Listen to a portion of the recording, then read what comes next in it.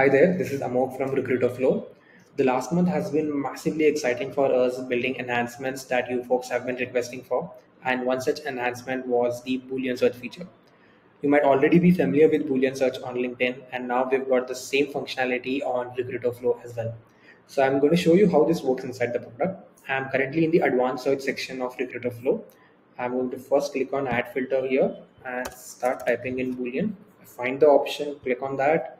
So Boolean search basically looks for the phrases that you are searching inside the file section of candidates and contacts. For example, let's say I'm looking at people who have sales manager listed in their files. I'm going to type in sales manager, use the quotes to get the exact phrase back.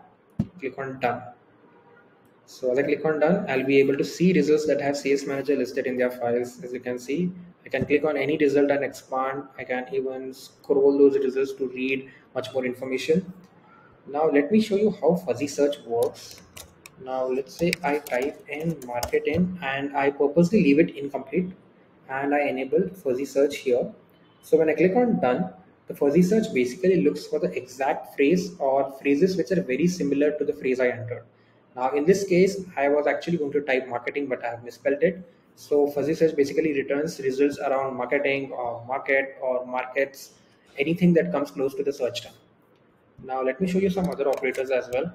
For example, I'm looking at sales manager, but not, yeah, as I type, I'll get that option. I can click on that, not retail. I disable the fuzzy search, click on done. So these are the results that have sales manager listed in them, but they have no mention of retail whatsoever.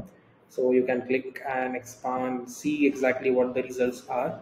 Now, in case you want retail to be added inside the search results, I'm just going to make a change of and function and retail done. Now the search results are completely inverted. Now I'm finding profiles that have sales manager as well as retail mentioned in them, as we can see.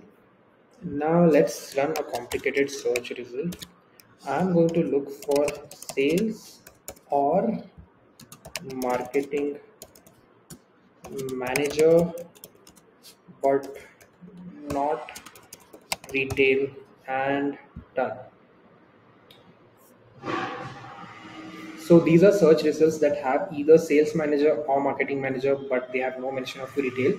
Since I have not used the codes, these are very broad search results. For example, there's manager here, there's sales here, but you might not find any mention of retail over here. So this is how the Boolean search feature works on Recruiterflow. I'll be adding in the help article which showcases what are the different operators within Boolean search as well as the precedence of them when you run a complex query inside the description of the video, of course. But let us know how you like this feature, and if you have any suggestions, questions, please feel free to reach out to us. We'll be more than happy to help you out.